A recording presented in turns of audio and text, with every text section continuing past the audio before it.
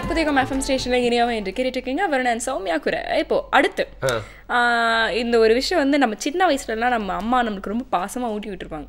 பால் சாதமா? வேற என்ன சின்ன வயசுல வேணாங்க சிக்கன் பிரியாணியை ஊட்டி விட போறாங்க. இந்த மாதிரி இந்த குழந்தைங்கலாம் சாப்பிட்றதுக்கு ரொம்ப கஷ்டமான உணவுகள்லாம் இருக்குல்ல, அதான் ஊட்டி விடுவாங்க. இந்த ரோஜா பூ குல்கந்து வந்து சாப்பிட்டுருக்கீங்களா? ஓ மை காட், அந்த பீடாக்குள்ள ஒளிச்சு வச்சிருப்பாங்க. அது இல்லைங்க, இது வந்து தனியாவே வந்து கொடுப்பாங்க, வீட்ல எல்லாம் வந்து கொடுப்பாங்க. இதுக்குன்னா வந்து ஃபேர் ஸ்கின்னுக்குன்னு சொல்லுவாங்க. ஆமா ஆமா, சும்மா தகதகன்னு மின்னுவோம்ல. அது மட்டும் இல்லாம ஒரு சிலர் வந்து ஹெல்தி டைஜஷனுக்காகன்னு சொல்லுவாங்க. ஒரு சிலர் வந்து ரொம்ப உடம்பு வந்து ஹீட் ஆயிடுச்சுன்னா இது சாப்பிட்டா வந்து குளிர்ச்சியா இருக்கும். செம்ம டேஸ்ட்ல, அது சான்ஸே இல்ல. அது என்ன ஹெல்த் பெனிஃபிட் குல்கந்து பையான்னு கேட்டு வாங்கி சாப்பிட்டுருக்கேன் தெரியுமா? இல்ல அதுல இருக்க ஹெல்த் பெனிஃபிட்லாம் வந்து தெரியலனாலும் செம டேஸ்டா இருக்கும். நான் உண்மையா இப்ப எனக்கு சொன்ன உடனே டக்குனு சாப்பிடணுன்ற நினைப்பு தான் இருக்கு. உங்களுக்கு சாப்பிடணுன்ற நினைப்பு வந்து ஷோ ஸ்டார்டிங்லயே வந்துருச்சுன்னு தெரியும், அதையும் இப்போ வந்த மாதிரியே ஒரு சீன் போடுறீங்க. இல்லங்க, ஏன்னா இப்போதானே பசுமை உணவுகள் பகுதி வந்து அங்க எங்க குல்கந்து வந்துச்சு பாருங்க.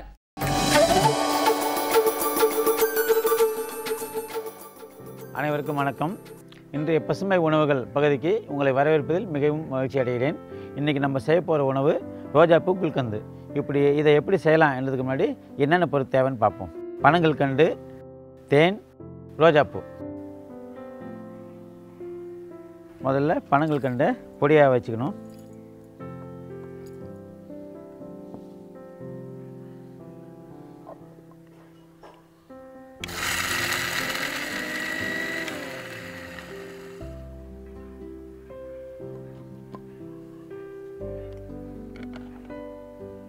இது பொடியாக நறுக்கிறதுக்கு ஒரு காரணம் இருக்குது. காரணம் என்னென்னா, இந்த பனங்கல்கண்டு பொடியாக இருந்தால் தான் தேன் கூட கலந்து ரொம்ப சுவையாக மாறும்.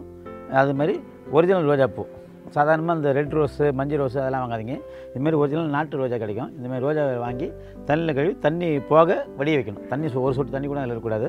இது காய வச்சும் போடலாம், இப்படியும் பச்சாவும் போடலாம். பச்சை போட்டால் அந்த சூரிய வெளிச்சத்தில் வைக்கும்போது இந்த ரோஜாப்பூ வந்து இதில் இருக்கிற எசன்ஸ் எல்லாம் தேனில் இறங்கும்.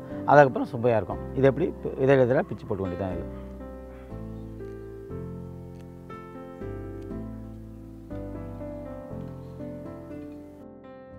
இது ஒரு நாளைக்கு ஒரு ஸ்பூன் அளவுக்கு சாப்பிட்டு வந்தால் குழந்தைங்களுக்கு வந்து புஷ்டியாக கிடைக்கும்.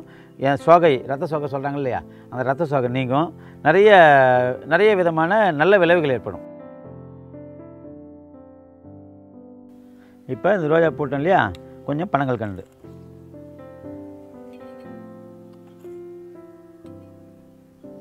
அடுத்தது கொஞ்சம் தேன், அடுத்தது ரோஜாப்பூ. இது ஏன்னா எல்லாத்துலேயும் நம்ம வந்து கையை வச்சு கலக்க முடியாது. அதனால் ஒரு லேயராக செட் பண்ணுறோம். இது ரொம்ப நல்ல விதமான ஒரு இது உணவுன்னு சொல்ல முடியாது, இது ஒரு மருந்தாகவே செயல்படும். ஏன்னா வந்து தேன்ன்றது ஒரு ப்ரிசர்வேட்டிவ் தான். எந்த உணவுப் பொருளில் தேனை போட்டாலும் அந்த உணவுப் பொருள் கெடாது. அதனால் இப்போ ரோஜாப்பூவில் இதை போட்டு வைக்கும்போது இந்த ரோஜாப்பூவில் எசன்ஸ் இறங்குறது மட்டும் இல்லாமல் அந்த எசன்ஸ் வந்து தேன் கூட சேர்ந்து கெடாமல் வச்சுருக்கோம். இப்போ இதில் வந்து கொஞ்சம் பனங்கல்கண்டு போட்டுடலாம். இதில் தேன் ஊற்றிடலாம். இந்த தேன் முழுகிற அளவுக்கு ஊற்றணும். முழுகிற அளவுக்கு தேன் ஊற்றிட்டிங்கன்னா இந்த ரோஸ் எசன்ஸ் அதில் இறங்கிடும். முக்கியமாக கையிலையோ ரோஜா பூலையோ இந்த செய்யக்கூடியதுலையோ எதுலையுமே வந்து தண்ணி கலந்துடக்கூடாது.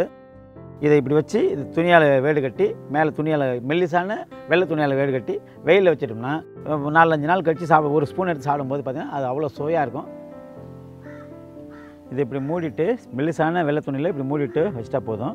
பாட்டில் சூரிய வெளிச்சத்துக்கு தெரியணும், அதான் முக்கியம். ஏன்னா சூரிய வெளிச்சம் கிரிக்கிச்சு தான் இது போகுது. அதனால தான் கண்ணாடி பாட்டிலில் தேர்ந்தெடுத்துக்கிறோம்.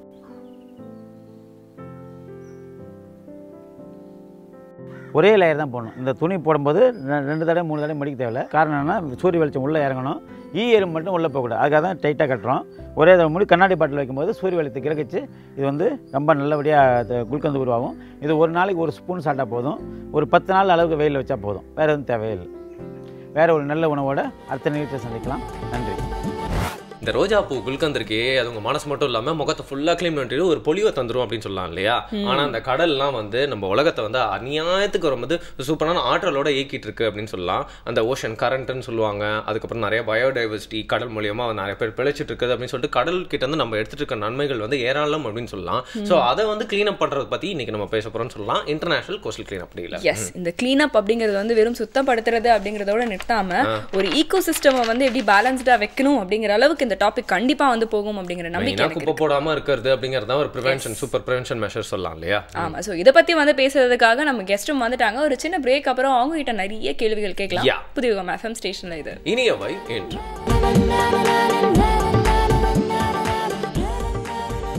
வெல்கம் பேக் புதியுகம் FM ஸ்டேஷன்ல இனியவை இன்று கேட்டுட்டு இருக்கீங்க. தொடர்ந்து பேசிட்டு இருக்கோம் Soumya and Varun. International coastal clean up டேல வந்து நம்ம வந்து பேசிட்டு இருக்கோம்.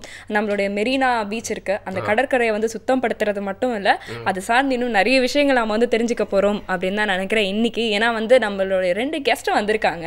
அவங்க வந்து வேரிடா நிறைய விஷயங்கள் வந்து செஞ்சுட்டு இருக்காங்க. எக்ஸாக்ட்லி. நம்ம ஏற்கனவே சொன்ன மாதிரி வந்து கடல் ஃபுல்லா குப்பை போட்டு நம்ம கிளீன் பண்ணலாம். கடலுக்கு ரொம்ப கோவம் வந்து ஊரே கிளீன் பண்ணிட்டு போயிடும் இல்லையா? அதான் வந்து ஸ்லோவா நடந்தாலும் வந்து ரொம்ப பெரிய லெவலில் நடந்துடக்கூடாது அப்படிங்கறதுனால வந்து ஒரு உயிரினமும் வந்து இதனால அழிஞ்சிட்டு இருக்கு அப்படிங்கிற மாதிரி நிறைய காரணங்கள்லாம் சொல்றதுக்காக, நிறைய விஷயங்கள் விளக்கறதுக்காக இன்னைக்கு யார் வந்திருக்கா? ஓகே, இன்னைக்கு வந்து பாத்தீங்கன்னா வந்து சென்னை கோஸ்டல் கிளீன் அப் டீம்ல இருந்து 2 பேர் வந்திருக்காங்க. என்னோட சைடு உட்கார்ந்திருக்க பேர் வந்து சிவா. வணக்கம் சார். அண்ட் கிருஷ்ணா வந்திருக்காரு. Thank you so much. Thank you so much sir. And first of all இந்த கோஸ்டல் கிளீன் அப் அப்படிங்கிற விஷயத்தை பற்றி நீங்கள் எப்படி இன்வால்வ் ஆனீங்க அப்படின்னு சொல்லுங்கள். அண்ட் உங்கள் குரூப் ஆஃப் பீப்புள் வந்து எப்படி சேர்ந்து இந்த விஷயங்களை செஞ்சுருக்கீங்க அப்படின்னு சொல்லிட்டு எங்களுக்கு பேசிக்காக விளக்குங்க. கண்டிப்பாக. சென்னை கோஸ்டல் கிளீன் அப் பார்த்தீங்கன்னா கடந்த ஒரு 6 வருஷமாக நாங்கள் சென்னை ட்ரெக்கிங் கிளப்லேருந்து பண்ணிக்கிட்டு இருக்கோம். இது எங்கே தொடங்கணும் அப்படின்னு பார்த்தீங்கன்னா 2009 வந்து தடா ஃபால்ஸ் நீங்கள் கேள்விப்பட்டிருப்பீங்க. எல்லாருமே அவனா போயிடுவாங்க, எல்லாம் அவனா போயிருவாங்க. ஸோ அங்கேருந்து தான் ஸ்டார்ட் பண்ணோம். அங்கே வந்து நாங்கள் ட்ரெக்கிங் போகிறப்போ வந்து அங்கே நிறையா பிளாஸ்டிக்ஸ் இருக்கிறத பார்த்தோம். ஸோ அந்த இடம் வந்து ரொம்ப பொல்யூட்டாக இருக்கிறத பார்த்தோம். ஸோ அங்கே ஒரு 50 to 60 பீப்புள் டீம் போய் 2009 வந்து அங்கே க்ளீனப் பண்ணோம். அப்போ பார்த்தீங்கன்னா அப்போவே வந்து ஒரு 60 to 70 packs of plastics, soaps, polythene, papers, unused cups, அதெல்லாம் கண்ணாடி பாட்டில், ஸோ எல்லாமே வந்து எடுத்தோம். அது ஒரு பெரிய ஷாக்கிங்காக இருந்தது. நம்ம வந்து இயற்கை நோக்கி ஒரு பயணம் போகிறோம், அங்கே வந்து அந்த இடம் அப்படி பொல்யூட்டாக இருக்குங்கிறப்போ அப்போ நம்மளை சார்ந்து இருக்கிற இடங்கள்லாம் எவ்வளோ குப்பையாக இருக்கும் அப்படின்னு யோசிச்சோம். அதுக்கு அடுத்த இயரில் ஸ்டார்ட் பண்ணது தான் சென்னை கோஸ்டல் கிளீனப்னு ஸ்டார்ட் பண்ணோம். இப்போ நாங்கள் ரீசெண்டாக பண்ண இந்த ஜூனில் பண்ணது வந்து 6th year of Chennai coastal cleanup. So இதில் வந்து மெயினாக என்னென்னா கோஸ்டல் ஏரியாஸை வந்து க்ளீனாக, அதாவது 3/4 ஆஃப் த வேர்ல்டு வந்து வாட்டர் தான். அதில் வந்து பார்த்தீங்கன்னா 3 பங்கு கடல் தான் இருக்குது. ஸோ அந்த கடலை சார்ந்த இடம் வந்து நம்ம அடிக்கடி போகிற இடம். இன்னொன்று கிளைமேட் சேஞ்சுக்கு வந்து முக்கியமான பங்கு வந்து கடல் அப்படிங்கிறது ஒரு முக்கியமான பங்கு வகிக்குது. ஸோ அந்த இடத்த தூய்மையாக வச்சுக்கணும் அப்படிங்கிறது நம்ம சார்ந்து இருக்கிற என்விரான்மெண்ட் அது. ஸோ அதை சுத்தமாக வச்சுக்கிறது நம்மளோட கொள்கையே இருக்கணும். ஆனால் அதை நம்ம பண்ணுறதில்ல. ஸோ அதனால் வந்து அப்படி ஆரம்பிச்சு தான் கோஸ்டல் கிளீனப் அப்படின்னு. இப்போ பண்ணது பார்த்தீங்கன்னா ஒரு 6000 பீப்புள் சேர்ந்து பண்ணோம். 20 kilometers of Chennai sea cost ஃபுல்லாக பண்ணோம். மெரினா டு கோவலம் வரைக்கும் பண்ணோம். ஸோ அது வரைக்கும் பண்ணது 13 zones பிரித்து பண்ணப்போ அரௌண்ட் ஒரு 5000 வாலண்டியர்ஸ் பண்ணோம். அதில் வந்து பார்த்தீங்கன்னா 29 tons ஆஃப் குப்பை டோட்டலாக சேர்ந்தது. ஸோ அவ்வளோ குப்பை இருக்குது. அன்றைக்கி மட்டும் பண்ணதில் அவ்வளோ குப்பை நாங்கள் எடுத்திருக்கோம். ஸோ இதில் பார்த்தீங்கன்னா சென்னை ட்ரெக்கிங் கிளப்லேருந்து வாலண்டியர்ஸ் வந்து ஆர்கனைஸ் பண்ணி இந்த ஈவெண்ட்டை நடத்தணும். ஸோ அப்படி ஸ்டார்ட் பண்ணது தான் சென்னை கோஸ்டல் கிளீனப். ஒரு சின்ன ஒரு விஷயம் வந்து ஸ்டார்ட் பண்ணி எனக்கு வந்து பெரிய லெவலில் நிறைய விஷயங்கள் நீங்கள் வந்து பண்ணிட்டுருக்கீங்க. ஸோ வந்து இன்னைக்கு டே பற்றியும் வந்து எங்களுக்கு வந்து கொஞ்சம் விளக்கி சொல்லுங்கள் சார். இன்டர்நேஷனல் கோஸ்டல் கிளீனப் டே, இந்த டேயோட முக்கியத்துவம் பற்றி சொல்லுங்கள். எவ்ரி இயர் வந்து செப்டம்பர் 19th வந்து இன்டர்நேஷனல் கோஸ்டல் கிளீனப்பை வந்து கண்டக்ட் பண்ணிகிட்ருக்கிறோம். மெயினாக பார்த்தீங்கன்னா கோஸ்டல் கடல் அப்படிங்கிறது வந்து இந்த உலகத்தோட ஃபர்ஸ்ட் உயிரினம் வந்து தோணுது கடல்னு சொல்லுவாங்க கண்டிப்பாக. ஏன்னா வந்து எல்லாத்தோட வந்து ஒரு மதர், அதாவது கற்பப்பைன்னு சொல்லுவோம். அதை வந்து நமக்கு எந்த அளவுக்கு பொல்யூட் பண்ணியிருக்கோம் அப்படின்னா ரொம்ப மோசமான நிலைமைக்கு போயிட்டுருக்கிறோம். எல்லாருமே எப்படி ட்ரீட் பண்ணுறாங்கன்னா கடலை வந்து ஒரு குப்பை தொட்டி, உலகத்தோட குப்பை தொட்டியாக தான் ட்ரீட் பண்ணிட்டு இருக்காங்க. ஸோ அதை வந்து ஏன்னா இப்போ கிருஷ்ணா சொன்ன மாதிரி பார்த்தீங்கன்னா கடல் தான் வந்து என்ன பார்த்தீங்கன்னா கிளைமேட் சேஞ்ச், இந்த உலகத்தோட கிளைமேட் சேஞ்சுக்கு எல்லாமே காரணமாக இருக்குது. ஸோ வந்து ஒரு இடத்துல வந்து கிளைமேட் அந்த டெம்பரேச்சர் வந்து ஸ்டெபிலைஸ் பண்ணுறதுக்கு எல்லாத்துக்குமே காரணமாக இருக்குது. ஸோ அதை வந்து நம்ம வந்து பொல்யூட் பண்ணிகிட்ருக்கிறோம். இப்போ பார்த்தீங்கன்னா ஈவன் சிட்டி நகரங்கள் பக்கத்தில் இருக்கிற குப்பைகள் எல்லாமே வந்து அங்கே தான் போகுது. அதுபோக கார்பேஜ் ட்ரைனேஜ் எல்லாமே அங்கே தான் போகுது. இதெல்லாம் பண்ணிகிட்ருக்கோம். ஸோ அதில் இருக்கிற மெரைன் லைஃப்ஸ் பார்த்திங்கன்னா வந்து டர்ட்டில்ஸ் இருக்குது, அப்புறம் வந்து ஃபிஷ்ஷஸ் இருக்குது, வெயில்ஸ் இருக்குது. எல்லாமே பார்த்திங்கன்னா இந்த உலகத்தோட வந்து எல்லாத்துக்குமே சமநிலைக்கு வந்து எக்கோ சிஸ்டம்க்கு வந்து காரணமாக இருக்குது. அதை வந்து நம்ம பொல்யூட் பண்ணிகிட்ருக்கோம். அதை பண்ணக்கூடாது. அதுவும் வந்து இது part of our life, part of our world அப்படிங்கிறது பண்ணுறதுக்காக தான் இன்டர்நேஷனல் கோஸ்டல் கிளீனப் டேங்கிறது வந்து எவ்ரி இயர் செலிப்ரேட் பண்ணிட்டு இருக்குது. ஓகே, இந்த சமநிலை அப்படிங்கிற ஒரு வார்த்தையை வந்து பார்த்தீங்கன்னா வந்து ஏதோ பெரிய விஷயத்தை பற்றி பேச போகிறாங்கப்பா அப்படிங்கிற மாதிரியான ஒரு விஷயம் வந்து தொற்றி இருக்குது. இந்த முரண்பாடுன்னு சொல்லுவாங்க. ஒரு மரத்தை வெட்டாதே அப்படின்னு மரப்பலகையில வந்து எழுதி தொங்க விட்டுருந்தாங்களாம். அந்த மாதிரி இன்னைக்கு நிறைய பேர் வந்து பாத்தீங்கன்னா வந்து சில விஷயங்கள் வந்து செய்யறாங்க, ஏன் செய்யறாங்க, எதுக்கு செய்யறாங்க அப்படின்னு தெரியாமலே ஒரு விஷயத்தை ஏடாகுடமா செய்யறது கூட வந்து எதிர்மறையான விளைவு தானே வருது. கரெக்ட். மெயினாக அந்த கோஸ்டல் கிளீனப்லேயே வந்து நம்ம நிறைய விஷயங்களை பற்றி ஏற்கனவே பேசியிருக்கோம் அப்படின்னு சொல்லலாம் இல்லையா? அங்கேயே குப்பை எடுத்து பக்கத்தில் போய் போட்டுறதுக்கு ஒரு மீனிங் எல்லாம் போயிடுது அப்படின்னு சொல்லுவாங்க. ஆனால் இன்னைக்கு நம்ம வந்து முதல்ல அதை பற்றி தெரிஞ்சுக்கிறதுக்கு என்னென்ன விஷயங்கள் இருக்குது அப்படிங்கிறது தான் எனக்கு ஒரு சந்தேகமாக இருக்குது. ஏன்னா கோஸ்டல் கிளீனப் அப்படிங்கிறது அந்த கரையோரத்தை மட்டும் நம்ம விட்டுறாம கடலுக்குள்ளேயும் நிறைய மாசுலாம் நம்ம ஏற்படுத்திட்டு இருக்கோம், நம்மளுக்கு தெரிஞ்சும் தெரியாமலும். அதை பற்றி எங்களுக்கு கொஞ்சம் விளக்கி விளக்கி சொல்லுங்க, என்னென்ன விஷயங்கள்லாம் மாசு ஏற்படுத்துது? கண்டிப்பாக கடற்கரை கடல் வந்து எப்படியெல்லாம் பொல்யூட் ஆகுதுன்னு பார்த்தீங்கன்னா, கரை மற்றும் தண்ணிக்குள்ளே இருக்கிறது பார்த்தீங்கன்னா இண்டஸ்ட்ரியல் பொல்யூட்டன்ட், அதாவது தொழிற்சாலையிலிருந்து வெளிவர கழிவு நீர் அது ஆற்றில் கிடங்காட்டி ஆறு கடலோட கலக்குது, அப்போ கடல் மாசுபடுது.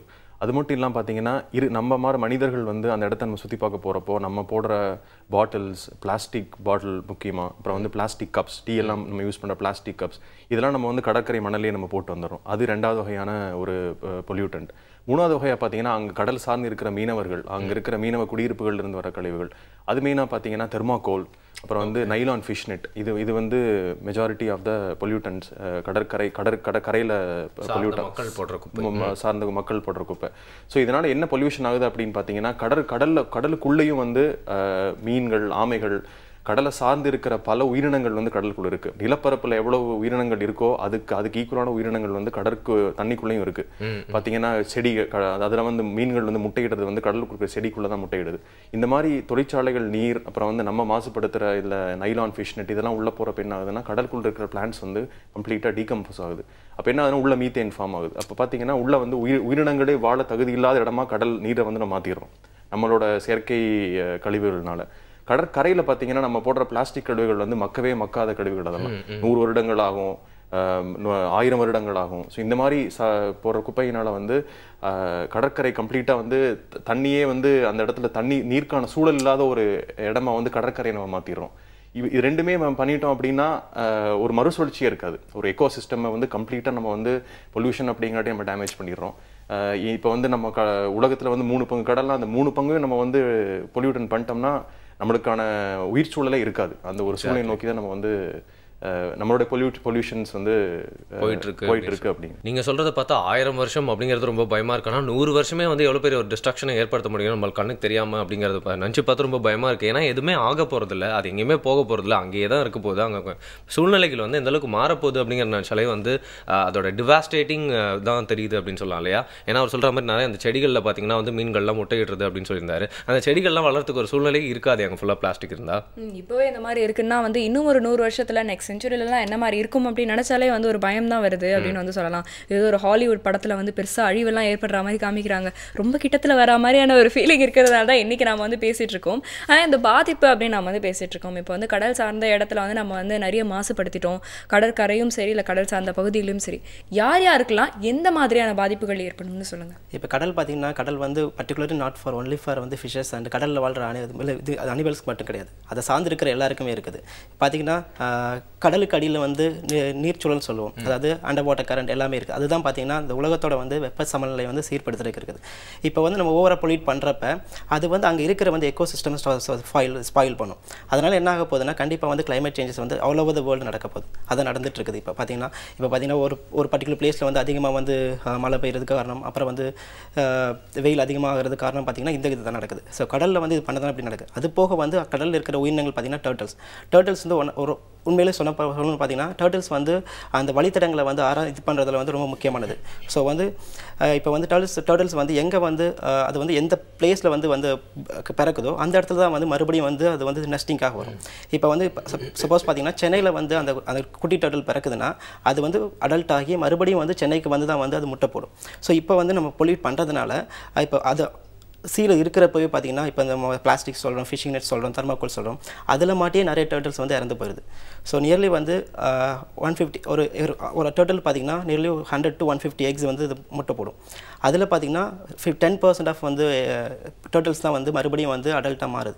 ஸோ இது வந்து மெயினாக பார்த்தீங்கன்னா அந்த டர்ட்டில்ஸை வந்து அஃபெக்ட் பண்ணுது. அது போக வந்து மெரைன் லைஃப்பில் பார்த்தீங்கன்னா கோரல் ரீஃப் சொல்லுவோம், பவளப்பாறைகள், அதுவும் வந்து பார்த்தீங்கன்னா ஃபிஷ்மென்ஸ் வந்து ஃபிஷரிஸ் வந்து இது பண்ணுறதுனால அதுவும் அழிஞ்சிக்கிட்டே வருது. அதுவும் பார்த்தீங்கன்னா கடலில் வந்து நடக்கிற வந்து அண்டர் வாட்டர் கரண்ட் எல்லாத்துக்குமே வந்து சமநிலைப்படுத்தல ஒரு முக்கியமானதாக இருக்குது. அது போக நம்ம வந்து சாப்பிட்ற ஃபிஷஸ் எல்லாமே வந்து பார்த்திங்கன்னா பொல்யூட் பண்ணுறதுனால வந்து அதுவும் வந்து ஹியூமன்ஸ்க்கு வந்து ப்ராப்ளமாக இருந்துகிட்டு இருக்குது. அது மட்டும் இல்லாமல் பார்த்திங்கன்னா கடல் சுற்றி இருக்கிற வந்து நம்மள மக்கள் அதுலேருந்து வர வந்து பொல்யூஷன்ஸ் இப்போ சுனாமி பார்த்திங்கன்னா அது வந்து எதனால் நடந்ததுன்னு பார்த்தீங்கன்னா அங்கே இருக்கிற அண்டர் வாட்டரில் நடந்த வந்து சில கிளைமேட் சேஞ்சஸ் அதனால் நடந்திருக்குது. அண்ட் கடல் மட்டும் நம்மளை அழிக்காது அப்படிங்கிற ஒரு விஷயம் மட்டும் உறுதியாயிருச்சுன்னா நம்ம வந்து அங்கேயே பிரிட்ஜ் போட்டு வீடு நிறைய கட்டிடுவோம், ஏரிகள்லாம் ஆக்கிரமிச்ச மாதிரி அப்படின்னு கூட சொல்லலாம் இல்லையா? இப்போலாம் வந்து பார்த்தீங்கன்னா வந்து சினிமா போஸ்டர்ஸோட வந்து இங்கு குப்பை கொட்டாது, இங்கு எச்சில் துப்பாது, இங்கு போஸ்டர் ஒட்டாது, இந்த மாதிரியான விஷயங்கள் தான் இப்போ அதிகமாக இருக்குது. இதுக்கு வந்து போஸ்டரே ஒட்டிடலாம் போல, அந்த அளவுக்கு எழுதி வச்சிருக்காங்கன்னா அந்த அளவுக்கு குப்பை கொட்டுறாங்க, அந்த அளவுக்கு அந்த இடத்த மாசுபடுத்துறாங்கன்றதான் அர்த்தம். நீங்கள் செவத்தை பற்றி பேசினாலும் நானும் பேச வேண்டியிருக்கு. போன வருஷம் வந்து நிறைய வெளிநாட்டில் வந்து அவங்களோட சூப்பரான கிராஃபிக் ஆர்ட்லாம் வந்து நிறைய செவத்தெல்லாம் இன்ஸ்டால் பண்ணிட்டு போயிருந்தாங்க. அதை பார்த்து நிறைய பேர் மரியாதை கொடுத்து வந்து அது மேலே போஸ்ட் விட்டோம் பக்கத்தில் விட்டோம் கொஞ்சம் சந்தோஷமாக தான் இருக்குது. இதே மாதிரி நிறைய இன்னோவேட்டிவ் தாட்ஸோட நிறைய பேர் நிறைய விஷயங்கள் பண்ணாங்கன்னா அந்த மைண்ட் செட் எல்லாருக்கும் பேசிக்காக மாற்றிடலாங்கிற புரியுது இல்லையா? ஓகே, ஸோ ஜென்ரேஷனுக்கு ஏற்ற மாதிரி கொஞ்சம் அப்கிரேட் பண்ணி வந்து அவேர்னஸ் வந்து ஸ்ப்ரெட் பண்ணணும் அப்படின்னு வந்து சொல்கிறீங்க. பட் அதுக்கு ஒரு சின்ன பிரேக்கும் தேவை, அதுக்கப்புறம் தான் நம்ம நிறைய விஷயங்கள் கேட்க முடியும். இந்த பிரேக்கில் நாங்கள் அப்டேட் ஆகிட்டு வரோம். புதியுகம் எஃப்எம் ஸ்டேஷனில் இது இனியவை இன்று.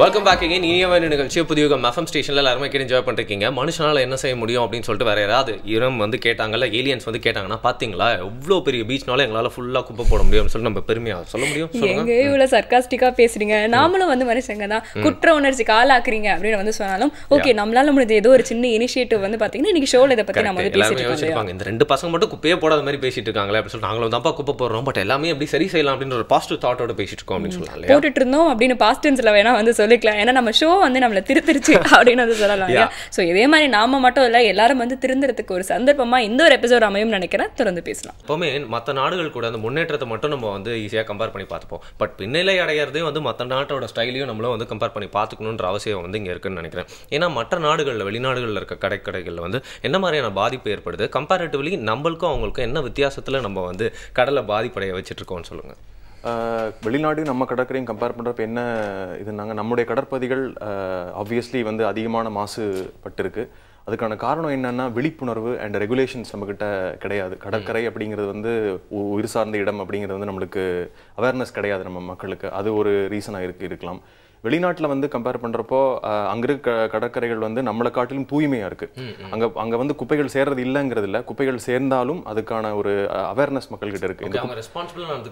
ரெஸ்பான்சிபிளாக நடந்துக்கிறாங்க. ஆனால் நம்மகிட்ட வந்து அந்த அவேர்னஸ் கம்மியாக இருக்குது. நம்ம வந்து கடற்கரையும் நீர்நிலைகளையும் எப்படி பார்க்குறோம் அப்படின்னா ஒரு பூஜை செய்யும் இடமாகவோ இல்லாட்டி எப்படின்னா ஒரு கழிவை வந்து கொண்டு போய் அந்த இடத்துல போடுற மாதிரியோ அந்த மாதிரி தான் நம்முடைய நீர்நிலைகளை வந்து நம்ம பார்க்குறோம். ஓகே, ஆனால் கிருஷ்ணா எனக்கு என்ன டவுட் வருது அப்படின்னா, ஃபார் எக்ஸாம்பிள் நம்ம சென்னை எடுத்துக்கிட்டாலே இப்போ இந்த கூவமாரை வந்து அங்கே தான் கொண்டு போய் நம்மளால டைல்யூட் பண்ண முடியுது, வேற வழி இல்லைன்னு சொல்றாங்க. அப்போ வெளிநாடுகளில் என்ன பண்றாங்க? வெளிநாடுகளில் பார்த்தீங்கன்னா உள்ள இருக்கிற தண்ணி எல்லாமே வந்து ரீசைக்கிளபிள் கழிவாக மாற்றி அப்புறம் தான் வந்து கடலை கலக்குறாங்க. ட்ரீட் பண்ணி தான் நம்ம வந்து கடலை கொண்டு போய் கலக்குறாங்க. ஆனால் நம்மளுதான் பார்த்தீங்கன்னா நம்முடைய நீர்நிலைகள் டைரெக்டாகவே கொண்டு போய் நம்ம வந்து கடலை வந்து இணைச்சிடறோம். அதனால என்ன ஆகுதுன்னா நம்ம உண்டாக்குற கழிவுகள் அந்த கழிவு வந்து ஒரு ப்ராசஸாக மாறி திரும்ப அது வந்து கார்பன் இல்லாட்டி மீத்தேன் இந்த மாதிரி பாய்சனஸ் கேஸ் எமிஷன் சப்ஸ்டன்ஸை மாதிரி அது போய் கடலை கலக்குது. அது இன்னும் கடலை சேர்றப்போ என்னன்னா அதிகமாக பொல்யூஷன் ஆகுது. ஸோ வெளிநாடு நம்ம கடற்கரையும் கம்பேர் பண்ணுறப்போ அவேர்னஸ் நம்மளுக்கு கம்மி. அந்த குப்பை போட்டால் என்ன நடக்கும் அப்படின்னு நம்மளுக்கு தெரியறதில்ல. அதனால அந்த குப்பையை நம்ம போட்டு வந்துடுறோம். இன்னொரு நீர்நிலைகளை வந்து நம்ம வந்து ஒரு குப்பை சூழும் இடமாக மட்டுமே நம்ம பார்க்குறங்காட்டி அதிகமான பொல்யூஷன் வந்து கடற்கரை மற்றும் ஆற்றுப்படுகைகள் இதெல்லாம் வந்து வெறும் நீர்நிலைகளை மட்டும் இல்லாமல் ஒரு குப்பைகளும் மாசும் சூழ்ந்த இடமா மாறிக்கிட்டு இருக்கு. ஓகே, அதுதான் வந்து நிதர்சனமான உண்மை. ஹானஸ்ட் அண்ட் ப்ராக்டிக்கலாக சொல்ல போனால் ஹியூமன் சிவிலைசேஷன் இருந்தாலே அங்கே வந்து மாசுபடும், அங்கே வந்து அழிவு ஏற்படும். ஆனால் கம்பேரிட்டிவ்லி வெளிநாட்டோட நம்ம வந்து பார்த்தீங்கன்னா அதை கண்டுக்காமல் வேற லெவலில் பண்ணிட்டு இருக்கோம் அப்படிங்கிறது புரியுது இல்லையா அவர் சொல்ல பார்த்தா? அதுவும் வந்து சரிதான். ஏன்னா அந்த நீர்நிலைகள் இருந்த இடத்துல தான் முதல்ல வந்து நாகரிகம் வந்து தோன்றுச்சு அப்படின்னு வந்து சொன்னாங்க. நம்மளுடைய மூலாதாரமே அந்த இடம் தான் அப்படின்னும் பொழுது நம்ம முதல்ல அதை தான் மாசுபடுத்திட்டு இருக்கோம் அப்படின்னு சொல்லலாம். வந்து நம்ம வந்து சுத்தம் பண்ணுறதை பற்றி வந்து பேசிகிட்டு இருக்கோம் இல்லையா? இப்போ வந்து நம்ம போகிறோம், ஒரு கடல் கரைக்கு போய் உட்காரோம், பார்த்தா அங்கெல்லாம் ஃபுல்லாக வந்து குப்பை இருக்கும். நம்ம எல்லாருக்கும் இந்த ஒரு பழக்கம் இருக்குது, ஏதாவது குச்சி இருந்ததுன்னா வந்து மண்ணை தோண்டிக்கிட்டே இருப்போம். உள்ள ஏதாவது வந்து கிடைக்குதா, தண்ணி வருதா அப்படிலாம் தோண்டி பார்ப்போம். தோண்டி பார்த்தா தண்ணி வராது, பிளாஸ்டிக் கவர் வரும், என்னென்ன விஷயங்கள். ஆமாம், மேலே மட்டும்தான் இருக்குன்னு நினச்சா வந்து ஒரு 4-5 லேயருக்கு வந்து இருக்குது அப்படின்னு வந்து சொல்லலாம். ஸோ நீங்கள் கோஸ்டல் கிளீனப் அப்படின்னு போகும்போது வந்து பிரதானமாக வந்து சில விஷயங்கள்லாம் கண்டிப்பாக அகற்றியே ஆகணும். அப்படி நீங்கள் எந்தெந்த பொருட்களெல்லாம் சுத்தம் செய்கிறீங்க? மெயினாக பார்த்தீங்கன்னா பிளாஸ்டிக்ஸ் கண்டிப்பாக அதை அகற்றி ஆகணும். என்னென்னு பார்த்தீங்கன்னா நம்ம டர்ட்டில்ஸ் சொன்னோம், டர்ட்டில்ஸ் வந்து அதை நெஸ்ட் பண்ணுறதுக்கு வர இடம் வந்து சீஷோ தான். ஸோ அது வரும்போது பார்த்தீங்கன்னா இந்த பிளாஸ்டிக்ஸை பார்க்குறப்ப அது வந்து அது என்ன நினைக்கணும், அது ஒரு உணவுப் பொருள் அப்படின்னு நினச்சி அது சாப்பிடுது. அதனால் பார்த்தீங்கன்னா அது வந்து அதோட இது ஃபுட் சைக்கிள் எல்லாமே பாதிக்கப்படுது. சில டைம் இறந்து போகிற கூட சான்சஸ் இருக்குது. அது போக பார்த்தீங்கன்னா பிளாஸ்டிக்ஸ் எடுப்போம், அது போக ஃபிஷிங் நெட்ஸ் எடுப்போம், தெர்மாகோல்ஸ் எடுப்போம். அப்புறம் மெயினாக பார்த்தீங்கன்னா பாட்டில்ஸ், கிளாஸ் பாட்டில்ஸ். ஸோ அதை கண்டிப்பாக எடுத்தே ஆகணும். சில டைம் என்ன ஆகுதுன்னா கிளாஸ் பாட்டில்ஸ் உடஞ்சி போயிடுது. அது உடஞ்சி போகிறதுனால நம்ம நடந்து போகிறவங்க அவங்களோட கால்களும் வந்து குத்தி அதுவும் வந்து ரொம்ப டேமேஜ் பண்ணுறது. ஸோ இந்த மாதிரி பொருள் எடுப்போம். அது போக பார்த்தீங்கன்னா ட்ரெஸ்ஸஸ். சில பேர் என்ன பண்ணுறாங்க, வரவங்க வந்து ட்ரெஸ்ஸஸ் வந்து அப்படியே கழட்டி போட்டு வேஸ்ட் பண்ணிட்டு போயிடறாங்க. அதுவும் பார்த்திங்கன்னா அந்த எக்கோ சிஸ்டம் வந்து ரொம்ப டிஸ்டர்ப் பண்ணிகிட்டு இருக்குது. ஸோ இந்த மாதிரி பொருட்கள் எடுத்துகிட்டு இருக்கிறோம். அது போக ஃபுட் வேஸ்ட். ஸோ வரவங்க பாப்கார்ன் சாப்பிட்றாங்க, அப்புறம் வந்து கார்ன் சாப்பிட்றாங்க, எல்லாத்தையுமே அப்படியே போட்டு போயிடறாங்க. கண்டிப்பாக டஸ்ட்பின்ஸ் வந்து எல்லா பீச்லையுமே இருக்குது. ஆனால் யாருமே ப்ராப்பராக யூஸ் பண்ணுறதில்ல. ஸோ அது எல்லாருமே எடுத்து வந்து அவங்க யூஸ் பண்ணிவிட்டு அப்படியே எடுத்து டஸ்ட்பினில் போட்டால் கூட கண்டிப்பாக வந்து இந்த மெரைன் லைஃப் அப்புறம் அந்த கோஸ்டல் ரீஜன் எந்த பாதிப்பும் வராது. இதான் மெயினாக இது பண்ணுறோம். கிளாஸ் பாட்டில் சொன்னோம், அப்புறம் தெர்மாகோல் சொன்னோம், அப்புறம் இந்த மாதிரி ஐட்டம்ஸும். அப்புறம் அதிலே பார்த்தீங்கன்னா ரீசைக்கிள் ஐட்டம்ஸ் இருக்குது, நான் ரீசைக்கிள் ஐட்டம்ஸ் இருக்குது. ஸோ இப்போ வந்து பார்த்தீங்கன்னா ஸ்டைரோஃபோம்னு ஒன்று சொல்லுவோம். இப்போ எல்லா பானிபூரி கடை எல்லா கடையிலுமே பார்த்தீங்கன்னா ஸ்டைரோஃபோம்ஸ் ஒன்று கொடுக்குறாங்க. அது பார்த்தீங்கன்னா இருக்கிறதுல ரொம்ப வந்து மோசமானு சொல்லுவாங்க. என்னென்னு பார்த்தீங்கன்னா அது வந்து டிஸ்போஸ் ஆகும், ஆனால் வந்து டீகம்போஸ் ஆகாது. இந்த சாயில் எவ்வளோ இயர்ஸ் இருந்தாலும் அது சாயிலே இருந்துட்டு இருக்கும். ஸோ அதையும் வந்து நம்ம அவாய்ட் பண்ணலாம். அதுக்கு பதிலாக வந்து நிறைய வந்து சில ஷாப்ஸ் வந்து நம்ம ஈஸியாக டீகம்போஸ் ஆகிற மாதிரி இது கொடுத்தாலே ரொம்ப இதாக இருக்கும். அப்புறமா கடலைகள் அதெல்லாம் சாப்பிட்றோம். அதுவும் பார்த்தீங்கன்னா இப்போல்லாம் பாலித்தீன் கவரில் தான் போட்டு கொடுக்குறோம். அப்புறம் பிளாஸ்டிக் ஸ்பூன்ஸ் எல்லாத்தையுமே நம்ம என்ன பண்ணுறோம், போய் சாப்பிட்டு அப்படியே போட்டு வந்துடும். இதான் வந்து இதனால் வந்து இந்த மாதிரி பொருட்கள் தான் வந்து நம்ம வந்து ஷீஷோரில் க்ளீனப் பண்ணுறப்ப எடுக்க வேண்டிய பொருட்கள். செகண்ட் லார்ஜஸ்ட் பீச் அப்படின்னு வந்து சொல்கிறோம். ஆனால் அதை நம்ம அதிகமாக வந்து மதிக்கிறதே இல்லையோ அப்படிங்கிற மாதிரியான ஒரு கண்ணோட்டம் தான் இருக்கு இல்லையா? அது உயிரை வாழ்கிற விஷயங்களுக்கு வந்து ஈகோ சிஸ்டம் சொல்லுவாங்க. நம்ம குப்பைக்கே வந்து இவர் சொல்கிற மாதிரி பார்த்தா தனி ஈகோ சிஸ்டம் இருக்கு போல, இவ்வளோ வகையான குப்பைகள் அப்படின்னு சொல்லிட்டு. அது மட்டும் இல்லாமல் அந்த பீச் மண்ணில் வந்து ஒரு தன்மை இருக்கும். அதாவது போட்டால் டக்குன்னு உள்ளே போயிடும், அது காணாமல் போயிடும். நிறைய நம்ம பொருட்கள் கூட நம்ம தொலைச்சிருப்போம். அது மாதிரி ஸோ அந்த குப்பைகளும் வந்து எடுக்கிறதுக்கு நீங்கள் என்ன தான் நிறைய விஷயங்கள் போட்டாலும் அதை போடாமல் இருக்கிறது தான் நல்லது. ப்ரிவென்ஷன் தான் பெஸ்ட் அப்படிங்கிறது இதுலன்னு தெரியுதுன்னு சொல்லலாம். ஆனால் நான் நிறைய பேரை கூப்பிட்டு போயிட்டு நீங்கள் வாலண்டியர்ஸ்லாம் வச்சு அவங்களுக்கு அந்த இன்ட்ரெஸ்ட் அண்ட் அந்த நோக்கத்தை புரிய வச்சு குப்பையெல்லாம் க்ளீன் பண்ணிட்டு இருக்கீங்க. ஆனால் போகும்போது என்னென்ன விஷயங்கள்லாம் நம்ம எக்யூப்டாக போனால் அது வந்து ரொம்ப ஈஸியாக இருக்கும் அப்படின்னு சொன்னால், பின்னால் நிறைய பேர் வந்து வாலண்டியர் பண்ணி அவங்க ஒரு குரூப்பாக செயல்பட்டு கூட செய்யறதுக்கு ரொம்ப ஈஸியாக இருக்கும்னு சொல்லலாம். ஸோ என்னென்ன விஷயங்கள்லாம் ஆயத்தமாக நம்ம எடுத்துகிட்டு போகணும்னு சொல்லுங்கள். கண்டிப்பாக இப்போ க்ளீனப் பார்த்தீங்கன்னா முக்கியமான விஷயம் வந்து க்ளவுஸ் எடுத்துகிட்டு போகிறோம். ஹைஜீனிக் ஃபேக்டரை கருத்தில் கொண்டு ரப்பர் க்ளவுஸ் எடுத்துகிட்டு போகிறோம். ரப்பர் க்ளவுஸ் பார்த்தீங்கன்னா சாதாரண குப்பைகள் அவர் சொன்ன மாதிரி பிளாஸ்டிக் கப்ஸு இல்லாட்டி தெர்மாகோல், நைலான் நெட்டு அதெல்லாம் எடுக்கிறதுக்கு வந்து இந்த க்ளவுஸ் ரப்பர் க்ளவுஸ் போதும்.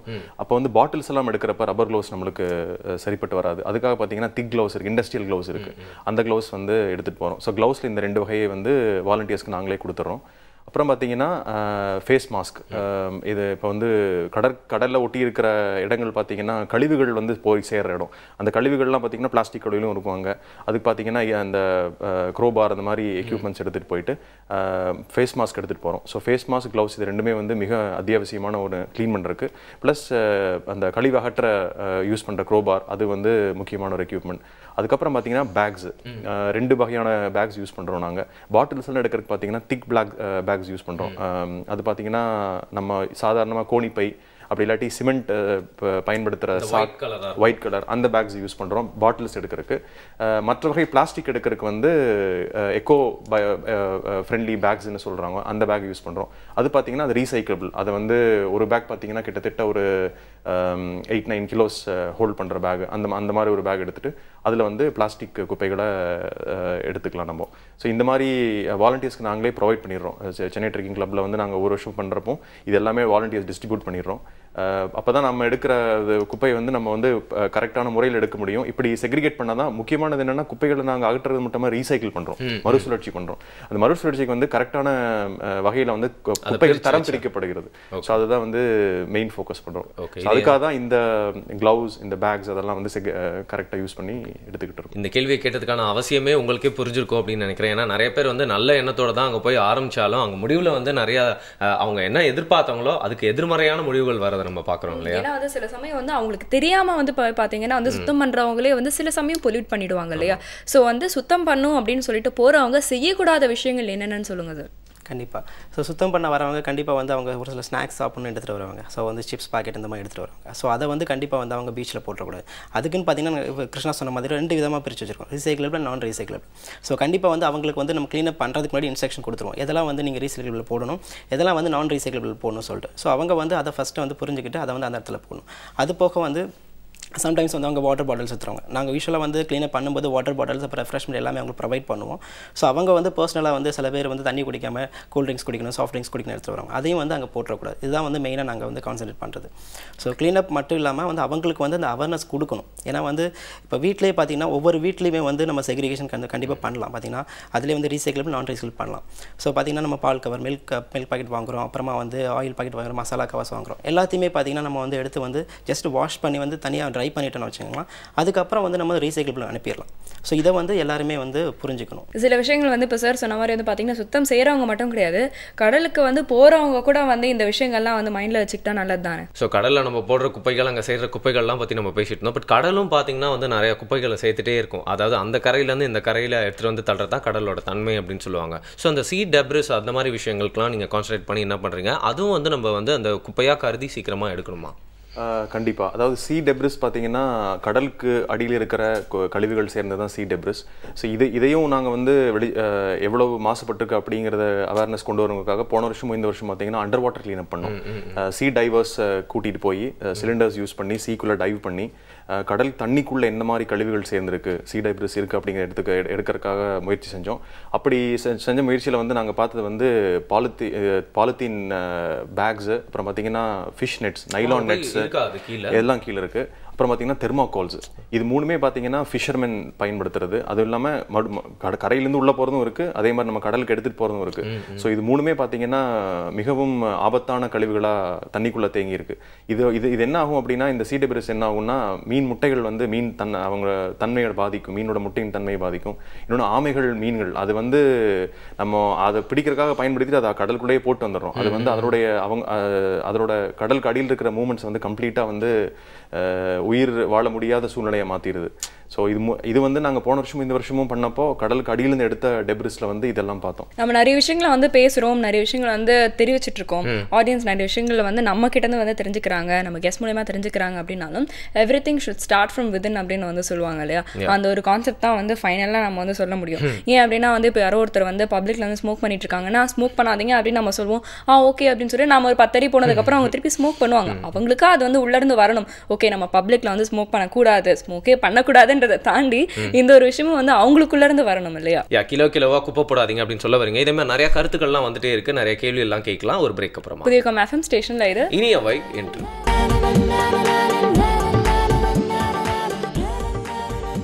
Welcome back again. இனியவை நிகழ்ச்சி புதியுகம் FM ஸ்டேஷனில் எல்லாருமே இந்த காலை வேலையில் கேட்டு என்ஜாய் பண்ணிருக்கீங்க. வழக்கம் போல் வந்து ஏதோ ஒரு விஷயத்தை பற்றி பேசாமல் தப்பாக எடுத்துக்காதீங்க. நம்மளாம் வந்து வழக்கமாக செஞ்சுட்டு இருக்க ஒரு தப்பை பற்றி பேசிட்டு இருக்கோம். இன்டர்நேஷனல் கோஸ்டல் கிளீன் அப் டே அப்படிங்கிறதுனால வந்து பார்த்தீங்கன்னா எந்த குரூப் ஆஃப் பீப்புளெலாம் அதிகமாக குப்பை போடுறாங்க அப்படின்னு சொல்லிட்டு நாங்கள் வந்து பிரேக்கில் பர்சனலாக பேசிட்டு இருந்தோம். காதலர்களா இல்லை ஸ்டூடெண்ட்ஸா இல்லை தனியாக வரவங்களா அப்படின்னு சொல்லிட்டு அதுக்கான ரிசல்ட்டை கண்டிப்பாக சொல்ல மாட்டோம். ஏன்னா தொடர்ந்து நிறைய கொஸ்டின்ஸ்லாம் இருக்கு இல்லையா? அதுக்கான பதில் அவங்களுக்கே தெரியும் அப்படின்னு நினைக்கிறேன். பட் இருந்தாலும் நிறைய விஷயங்களை வந்து நம்மளுக்கு வந்து பதில் சொல்றதுக்காக Krishna and Siva from Chennai coastal clean up டீம்ல இருந்து வந்திருக்காங்க. பேசலாம். இந்த கலெக்ட் பண்ற குப்பைகளை நீங்க வேஸ்ட் பண்றதில்ல, எடுத்துட்டு போயிட்டு இன்னொரு இடத்துல நீங்க சும்மா தூக்கி போடுறதில்ல, அதையும் வந்து ஒரு பிளான் பண்ணி நிறைய விஷயங்களை அதை முறைப்படுத்தி வெளில அனுப்புறீங்க அப்படின்னு சொல்லலாம். ஸோ அந்த ப்ராசஸ் பத்தி சொல்லுங்க.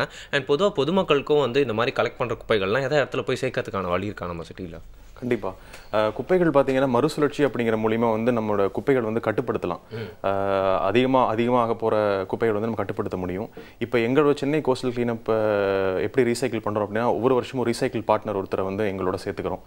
அவங்க பார்த்தீங்கன்னா என்ன பண்ணுறாங்கன்னா, நாங்கள் தரம் பிரித்து எடுக்கிற குப்பைகளை வந்து இது வந்து மறுசுழற்சி செய்யக்கூடியவை, இது மறுசுழற்சி செய்யக்கூடாதவை அப்படின்னு 2 தடவை பிரிச்சிடறோம். அதில் பார்த்தீங்கன்னா 50% ஆஃப் குப்பைகள் வந்து பார்த்தீங்கன்னா பிளாஸ்டிக்ஸ் மற்றும் கண்ணாடி பொருட்கள், கிளாஸ், இது வந்து முக்கால்வாசி வந்து நம்ம ரீசைக்கிள் பண்ணிடலாம். இதை வந்து ஒரு ரீசைக்கிள் பண்ணி ஒரு மறுபடியும் பிளாஸ்டிக்காக மாற்றலாம். அப்படி இல்லாட்டி ரோட்ஸ் அந்த மாதிரி நம்ம வந்து லே பண்ணுறதுக்கு யூஸ் பண்ணிக்கலாம். ஸோ அந்த மாதிரி ரீசைக்கிள் குப்பைகள் பார்த்தீங்கன்னா 50% ஆஃப் வேஸ்ட் வந்து பார்த்தீங்கன்னா ரீசைக்கிள் பண்ணக்கூடிய வேஸ்ட். ஸோ இதை வந்து நாங்கள் வருஷம் வந்து ரீசைக்கிள் பார்ட்னர் ஒருத்தரை வந்து எங்களோட சேர்த்துக்கிட்டு அவங்களோட இண்டஸ்ட்ரியல் ஏரியாவில் வந்து இதை எடுத்துகிட்டு போய் இது வந்து எவ்வளோ ரீசைக்கிள் பண்ண முடியுமோ அந்த அளவுக்கு ரீசைக்கிள் பண்ணிடுறோம். இதை வந்து ஒரு பிளாஸ்டிக்காவோ இல்லை வந்து பார்த்தீங்கன்னா ரோட்ஸ் லே பண்ணுறதுக்கு யூஸ் பண்ணுறது மூலியமாகவோ நம்ம வந்து குப்பைகளோட அளவை வந்து கம்மி பண்ணிடுறோம். ஆகிடும். ஸோ இது வந்து முக்கியமான விஷயம். இது வந்து நாங்கள் வந்து ஃபாலோ பண்ணக்கூடிய விஷயங்கள். நம்ம அன்றாட வாழ்க்கையில் வந்து நம்ம எப்படி ரீசைக்கிள் பண்ண முடியும் அப்படின்னா, நம்ம வீட்டில் வந்து போடுற குப்பையை வந்து 2 விதமாக தரம் பிரிச்சுக்கலாம். ஒன்று வந்து மக்கும் குப்பைகள், மக்காத குப்பைகள்னு. வீட்டில் பார்த்தீங்கன்னா 2 குப்பை தொட்டி வச்சிடலாம். உங்கள் வீட்டு கழிவுகள் வெளியில் போகிறதுக்கு முன்னாடியே 2 குப்பை தொட்டியாக பிரிச்சுருங்க. ஒன்று வந்து பிளாஸ்டிக் குப்பைகள், இன்னும் வந்து பிளாஸ்டிக் இல்லாத குப்பைகள் அப்படின்னு. இந்த பிளாஸ்டிக் குப்பைகள் என்ன பண்ணலாம் அப்படின்னா, நீங்கள் வந்து டெய்லி யூஸ் பண்ணுற வந்து சர்ஃப், பேப்பர், அப்படி பிளாஸ்டிக் பாட்டில் இதெல்லாம் வந்து நீங்கள் கழுவி அதை வந்து நீங்கள் வந்து சேகரித்து வச்சு, இப்போ நம்ம சென்னை சுற்றி நிறைய வந்து ரீசைக்கிளபிள் யூனிட்ஸ் நிறையா இருக்குது. அது வந்து பார்த்தீங்கன்னா கவர்மெண்ட் இருக்கும், ப்ரைவேட் இருக்குது. ஸோ நீங்கள் வந்து பார்த்தீங்கன்னா நிறையா உங்களோட ஏரியாவுக்கு ஏற்ற மாதிரி பக்கத்தில் நிறையா ரீசைக்கிள் யூனிட்ஸ் இருக்குது. மாதம் ஒரு நாள் நீங்கள் வந்து பழைய பேப்பர் டிஸ்போஸ் பண்ணுறீங்களோ அது மாதிரி நீங்கள் சேகரித்து வச்ச பிளாஸ்டிக்ஸை வந்து கழுவி வச்ச பிளாஸ்டிக்ஸ் எடுத்துகிட்டு போய் கொடுத்தீங்கன்னாவே அது ரீசைக்கிள் ஆகிடும் ஆட்டோமேட்டிக்காக. அப்படி ரீசைக்கிள் ஆகிற என்ன ஆகும் அப்படின்னா, ஒன்றா வந்து நம்ம வந்து கார்பரேஷனுக்கு வந்து ரோட்லே அந்த மாதிரி விஷயங்களுக்கு போகும். அப்படி இல்லாட்டி மறுபடியும் அது பிளாஸ்டிக்காக மாறும். ஸோ என்ன பண்ணுறீங்க அப்படின்னா, உங்கள் வீட்டில் செய்கிற பிளாஸ்டிக் வந்து நீங்கள் வெளியில் விடுறதில்ல. ஸோ அது மூலியமாகவே நம்ம வந்து குப்பைகளை கட்டுப்படுத்த முடியும். ஸோ ரீசைக்கிள் அப்படிங்கிறது ரொம்ப முக்கியமான விஷயம். நம்ம வந்து பிளாஸ்டிக் பயன்படுத்துறதுங்கிறது கட்டுப்படுத்த முடியாது. ஆனால் பிளாஸ்டிக் வந்து பயன்படுத்திட்டு அதை வந்து தூக்கி போடுறப்போ அதை வந்து எந்த பாதிப்புமே இல்லாமல் நம்ம வந்து அதை வந்து தூக்கி போட முடியும். அதுக்கான ஒரு முயற்சி தான் ரீசைக்கிளிங். நிச்சயமா இது ஒரு ட்ரெண்ட் ஆகிட்டு நிறைய பேர் செய்யறதுக்காக ஆசைப்படுறாங்க. அப்படிங்கிறதோட நீங்கள் வந்து கரெக்டான மீனிங் புரிஞ்சு அதோட எண்டு வரைக்கும் அதோட முடிவு என்ன அப்படிங்கிறத யோசிச்சு வந்து நீங்கள் பண்ணிட்டு இருக்கீங்க அப்படின்னு சொல்லலாம். ஆனால் எத்தனை காலங்கள் தான் நீங்களே பண்ணிட்டு இருப்பீங்க? இப்போ நம்ம உதாரணத்துக்கு வீடே க்ளீன் பண்ணுறது வந்து ரொம்ப கஷ்டம். ஆனால் குப்பை சேர்றது அப்படிங்கிறது நம்ம போடணும்னு அவசியம் இல்லை. அடுத்த நாள் திருப்பி க்ளீன் பண்ணி தான் ஆகணும். அது ஈஸியாக சேர்ந்துரும்னு சொல்லலாம். ஸோ ரிக்கரிங்காக திருப்பி நடந்துகிட்டே இருக்கும்போது ஒரு டயரிங் எஃபர்ட் இல்லாமல் கரெக்டான ஒரு சர்க்கிளில் இதை வந்து அவர் சொன்ன மாதிரி இந்த ரிசைக்ளிங், அது குப்பை எடுக்கிறது, அது திருப்பி எங்கே போடுறது, அதை யார் ப்ராசஸ் பண்ணுறா அப்படிங்கிற மாதிரி விஷயத்தை வந்து ஒரு ஆர்கனைஸ்டாக பண்ணுறா சூப்பராக இருக்கும் அப்படின்னு சொல்லலாம். நிச்சயமா இப்போ வந்து பார்த்தீங்கன்னா எல்லாருமே கேட்குறீங்க ஒரே ஒரு தடவை க்ளீன் பண்ணால் மட்டும் வந்து இப்போ அடுத்த நாளே போய் பார்த்தா வந்து திருப்பி மொத்த குப்பை வந்து அங்கே இருக்கும் அப்படின்னு வந்து சொல்லலாம். திஸ் இஸ் த ஃபேக்டாக அதை நம்ம வந்து பார்த்துட்ருக்கோம் சார். ஸோ ரெக்கரிங்காக வந்து பண்ணால் வந்து இந்த விஷயத்தை வந்து நம்ம உங்களுடைய ஆர்கனைசேஷன் மட்டும் இல்லாமல் பப்ளிக்கும் வந்து ஒரு அவேர்னஸோட வந்து இதை பண்ணணும் அப்படின்னா என்னென்ன மாதிரியான ஸ்டெப்ஸ்லாம் வந்து எடுக்கணும், என்னென்ன முயற்சிகள்லாம் செய்யணும்னு சொல்லுங்கள். கண்டிப்பாக. ஏன்னா நீங்கள் சொன்னாவே பார்த்தீங்கன்னா ஒரு நாள் பண்ணுறது குப்பைகளால் வந்து கண்டிப்பாக வந்து விழிப்புணர்ச்சி எல்லாருக்கிட்டே வந்துடாது. ஸோ இந்த விழிப்புணர்ச்சி பார்த்தீங்கன்னா கண்டிப்பாக வந்து பீச்சுக்கு வரவங்க கிட்டே இருக்கணும். அது போக பீச் சார்ந்து வாழ்கிறவங்க, அதாவது கடலை சார்ந்து வாழ்ந்தவங்களுக்கு இருக்கணும். ஸோ அதுக்காக நாங்கள் என்ன பண்ணிட்டோம்னா, ஃபஸ்ட்டு வந்து இந்த கோஸ்டல் கிளீனப் இனிஷியேட்டிவ்ஸ் இருந்திருப்ப என்ன பண்ணோம்னா, ஒவ்வொரு பீச்சை வந்து போயிட்டு அங்கே இருக்கிற கிட்ஸுக்கு வந்து அவேர்னஸ் கேம்பெயின்ஸ் பண்ணோம். ஸோ அவங்களுக்கு வந்து டிராயிங் காம்படிஷன்ஸ் கண்டக்ட் பண்ணி, ஸோ டிராயிங் காம்படிஷனால என்னென்ன வந்து நம்ம பண்ணுறதுனால வந்து கடற்கரைக்கும் கடல் சார்ந்து இருக்கிற வந்து விலங்குகளுக்கும் அனிமல்ஸ்க்கும் வந்து என்னென்ன பாதிப்புகள் வருது அப்படிங்கிறது அவங்களுக்கு புரிய வச்சோம். ஸோ கடலை வந்து எப்படி குப்பைப்படுத்தாமல் மாசுபடுத்தாமல் இருக்கணும் அப்படிங்கிற சொல்லி வச்சோம். அது போக வந்து இது கண்டினியூஸாக வந்து எங்களுக்கும் பார்த்தீங்கன்னா மந்த்லி ஒன்ஸ் வந்து க்ளீனப்ஸ் பண்ணிட்டு தான் இருக்கிறோம். ஸோ வந்து சொல்கிற மாதிரி வந்து ஒரு இயர்லி ஒன்ஸ் மட்டும் பண்ணுறதில்ல. ஸோ ஒரு சில சின்ன என்ஜிஓஸ் பார்த்தீங்கன்னா வந்து எங்களுக்கு வந்து க்ளீனப் பண்ணணும், ஸோ வந்து எங்களுக்கு கொஞ்சம் கைடன்ஸ் கொடுங்க அப்படிவாங்க. ஸோ அப்போ அவங்களுக்கு சப்போர்ட் பண்ணி எங்களோட வாலண்டியர்ஸை கூட்டு போயிட்டு ஸோ க்ளீனப் பண்ணிட்டு தான் இருக்கிறோம். அது மாதிரி பார்த்தீங்கன்னா இப்போ வந்து எங்களுக்கு அந்த பிளானில் போயிட்டு என்ன பிளான்னா, ஸோ ஏதாச்சும் ஒரு பர்டிகுலர் பீச்சை வந்து கடற்கரை கிராமத்தை தத்தெடுத்து அவங்களுக்கு வந்து ஃபுல்லாக வந்து எஸ்டாப்ளிஷ் பண்ணி, அதாவது எப்படி குப்பைகளை வந்து அங்கேயே வந்து மறுசுழற்சி பண்ணுறதுக்கு வந்து தரம் பிரிக்கிறதுக்கு, ஸோ வந்து குப்பைகள் எப்படி வந்து உள்ள வந்து கடற்கரையில் சேராமல் இருக்கிறதுக்கு அந்த மாதிரி வந்து பிளான்ஸ் அவங்களுக்கு போய்கிட்டு இருக்குது. ஸோ விரைவில் வந்து அதை வந்து நாங்கள் இம்ப்ளிமெண்ட் பண்ண பிளான் பண்ணிட்டு இருக்கிறோம். ஓகே. ஸோ எல்லாத்துக்குமே வந்து பார்த்தீங்கன்னா வந்து ஒரே ஒரு குழு மட்டும் செஞ்சால் வந்து பத்தாது. அதுக்கு வந்து பப்ளிக்கும் வந்து ஒரு சப்போர்ட் பண்ணணும்னா அவங்க பண்ணுறாங்க அப்படின்னு நம்ம கையை கட்டிட்டு வந்து வேடிக்கை பார்க்குறது வந்து ஒரு தப்பான ஒரு விஷயம். ஃபோட்டோ எடுக்கிறதுக்கு இன்றைக்கி வந்து சோஷியல் சர்வீஸ் யார் வேணால் பண்ணலாம். ஆனால் அவங்க சொன்ன மாதிரி ஒரு குட்டி கிராமத்துக்கு செல்ஃப் சஸ்டைன்டாக அவங்களோட குப்பைகளை எப்படி அவங்களே அகற்றிக்கலாம், அதை எப்படி ப்ராசஸ் பண்ணலாம் சொல்லிக் கொடுக்குறது தான் ஒரு கரெக்டான இனிஷியேட்டிவ் அப்படிங்கிறது இங்கே இருந்து புரியுது. பட் ஒரு தனி மனிதன் சார் எத்தனை மாதிரி இப்போ உங்களை வந்து லக்கியாக வந்து ஒரு குரூப் ஃபார்ம் பண்ணி இந்த மாதிரி வந்து ஆர்கனைஸ்டாக செய்ய முடியும் அப்படிங்கிறது தெரியல. ஒரு பர்சன் ஆஸ் அ சிட்டிசன் அவங்களோட ரெஸ்பான்சிபிலிட்டி என்னன்னு நீங்கள் நினைக்கிறீங்க? ஒரு தனி மனுஷனோட ரெஸ்பான்சிபிலிட்டி எப்படின்னா, உங்களோட என்விரான்மெண்ட்டை நீங்கள் கேர் பண்ணணும். நம்ம மட்டும் நம்ம இருக்கிற இடம் வந்து நம்ம வீடு மட்டும் இல்லை, நம்மளோட ரூம், நம்மளோட வாசல் மட்டும் இல்லை, வாசலை தாண்டி இருக்கிறதா நம்மளுக்கு வந்து என்விரான்மெண்ட். ஸோ அதை வந்து நம்ம பாதுகாத்து வச்சுக்கணும். அதுதான் வந்து தனி மனித கொள்கையாக இருக்கணும். ஆனால் இப்போ வந்து ஒரு கீழே யாராவது குப்பை போட்டு அதை நம்ம எடுத்தாலே வந்து நம்மளை ஒரு மாதிரி பார்க்குறாங்களே. அது வந்து அதாவது குப்பை அப்படிங்கிறது எப்படின்னா, நம்மளுக்கு நம்மளே ஒரு ரெகுலேஷன் ஏற்படுத்திக்கணும். வெளியில் வந்து குப்பை நம்ம சேராமல் பார்த்துக்குவேன். அப்படி நான் குப்பையை பார்த்தாலும் நான் வந்து அதை க்ளீன் பண்ணி மற்றும் இல்லாமல் அதை வந்து எங்கே போய் சேரணுமோ அதை எடுத்துகிட்டு போய் அங்கே சேர்க்கணும். அதுதான் வந்து ஒரு தனி மனிதனோட ஒரு கொள்கையாக இருக்கணும். நம்மளோட சுற்றுச்சூழல் சார்ந்த ஒரு கொள்கையை அதை எடுத்து அதான் நம்ம வந்து ஹெல்த்தி லிவிங் அப்படிங்கிற ஒரு இலக்கை நோக்கி நம்ம போக முடியும். ஸோ அதை நோக்கி பார்க்குற பார்த்தீங்கன்னா, நம்மளோட என்விரான்மெண்ட்டை சார்ந்து இருக்கிற நம்ம ரோடு இல்லாட்டி நம்ம டெய்லியும் போகிற பீச் இல்லாட்டி நீங்கள் பக்கத்தில் இருக்கிற குளக்கரையோ எதுனாலும் சரி, நீங்கள் வந்து குப்பை சேர்ந்தாலோ இல்லை வந்து குப்பைகள் வந்து அதில் வந்து கலக்கிற மாதிரி சூழ்நிலை ஏற்பட்டாலோ நம்ம தான் ஃபஸ்ட் ஆக்ட் பண்ணணும். அதாவது தனி மனிதன் அப்படிங்கிறத ஒரு ரெஸ்பான்சிபிலிட்டி அப்படிங்கிறது வந்து ரொம்ப முக்கியம். ஸோ அது வந்து நம்ம வந்து க்ளீன் பண்ணுறது மட்டும் இல்லாமல் அதை வந்து மற்றவங்களுக்கும் அந்த விஷயத்தை வந்து நம்ம வந்து எடுத்து சொல்லணும். இந்த மாதிரி வந்து குப்பைகள் போட்டங்காட்டி இந்த மாதிரி ஒரு சூழல் உருவாகுது அப்படிங்கிறது. ஸோ உங்களுடைய இந்த குழுவில் வந்து சேரணும், உங்கள் கூட சேர்ந்து வந்து இந்த மாதிரியான விஷயங்கள்லாம் வந்து செய்யணும்னா நீங்கள் ஏதாவது ஏஜ் கேட்டகரி வச்சுருக்கீங்களா? அண்ட் உங்களை எப்படி வந்து அணுகி உங்களுடைய குழுவில் சேரணும்னு சொல்லுங்கள். ஏஜ் கேட்டகரி அப்படிங்கிறது எங்கள் குழுக்கு யாருக்கு எதுவுமே கிடையாது. ஏன்னா பார்த்தீங்கன்னா ஸ்கூல் படிக்கிற ஸ்டூடெண்ட்ஸ்லேருந்து ஈவன் வந்து 60-70 இயர்ஸ் இருக்கிற வந்து வாலண்டியர்ஸ் கூட எங்கள் கூட இருக்கிறாங்க. ஸோ ஏஜ் கேட்டகரி கண்டிப்பாக கிடையாது. ஏன்னா வந்து எல்லாருக்குமே வந்து சொசைட்டிக்கு வந்து பண்ணணும், என்விரான்மெண்ட்டை இது பண்ணணும், ப்ரிசர்வ் பண்ணணும் அப்படிங்கிறது வந்து எல்லாருக்குமே இருக்கும். இது வந்து ஏஜ்ங்கிறது கிடையாது. ஸோ எங்கள் குழுவில் செய்யணும்னா பார்த்தீங்கன்னா chennaitrackers.org அப்படிங்கிற வந்து ஆன்லைன் வெப்சைட் இருக்குது. அதில் போய்ட்டு ரிஜிஸ்டர் பண்ணாலே போதும். அதுலேருந்து எவ்ரி வீக் வந்து ஒவ்வொரு ஈவெண்ட்ஸ் நடக்கிறப்போ பீரியாடிக்கில் வந்து இன்வைட்ஸ் வந்துட்டுருக்கும், இன்ஃபர்மேஷன் வந்துட்டுருக்கும். அதை பேஸ் பண்ணி சப்போஸ் வந்து ட்ரீ பிளான்டேஷன், அது போக வந்து க்ளீனப்ஸ் ஆக்டிவிட்டி, இந்த மாதிரி ஒவ்வொரு ஆக்டிவிட்டீஸும் போயிட்டு இருக்குது. ஸோ அதுக்கு வந்து இன்ஃபர்மேஷன் வரும். அதில் வந்து விருப்பம் உள்ளவங்க வந்து ரெஜிஸ்டர் பண்ணாலே போதும். அவங்களுக்கு வந்து இமெயில் மூலமாக வந்து நோட்டிஃபிகேஷன் கொடுப்போம். ஸோ அவங்க வந்து அந்த பர்டிகுலர் டேயில் வந்து ஈவெண்ட்டில் வந்து கலந்துக்கிட்டு அவங்களோட பார்ட்டிசிபேஷனை பண்ணிக்கலாம். ஓகே. அண்ட் இப்போ பார்த்தீங்கன்னா வந்து நிறைய கடைக்காரங்க இல்லை வந்து பிஸ்னஸ் மேக்னெட்ஸ்லாம் கூட எப்படி அவங்க ப்ராடக்ட் வந்து அதிகமாக சேல் ஆகுது, எந்த ப்ராடக்ட் இப்போ மார்க்கெட்டில் ஃபஸ்ட்டுக்குன்னு தெரிஞ்சுக்கிறாங்கன்னா பீச்சில் வந்து எந்த குப்பை அதிகமாக இருக்கோ அந்த சிப்ஸ் தான் அதிகமாக சேல் ஆகுது. பீச்சில் வந்து எந்த ப்ராடக்ட்டோட குப்பையை போட்டிருக்காங்க அதான் எல்லாம் விரும்பி வாங்குறாங்க அப்படிங்கிறத தெரிஞ்சுக்கிற அளவுக்கு நம்ம குப்பை போட்டுட்ருக்கோம். ஆனால் எந்த அளவுக்கு டெவலப் ஆகி குப்பை போடுறாங்களோ அந்தளவுக்கு டெவலப் ஆகி ட்ரெண்டிங்காக நம்மளும் நிறையா வேலைகள்லாம் செய்ய வேண்டியிருக்கு அந்த முறைப்படுத்த அப்படின்னு வந்து சொல்லலாம். ஸோ ஃபியூச்சரில் நீங்கள் என்னென்ன விஷயங்கள்லாம் மனசில் வச்சுருக்கீங்க, உங்கள் நெட்வொர்க்கை இன்னும் பெருசாக்க இல்லை இந்த அவேர்னஸ் எல்லாருக்கும் போய் சேர அவங்களே வந்து உங்களை மாதிரி செயலிகளாக மாறுறதுக்கு என்னென்ன விஷயங்கள்லாம் நீங்கள் மைண்டில் வச்சுருக்கீங்க? பார்ட்டிசிபேஷன் அப்படிங்கிறத ரொம்ப முக்கியங்க.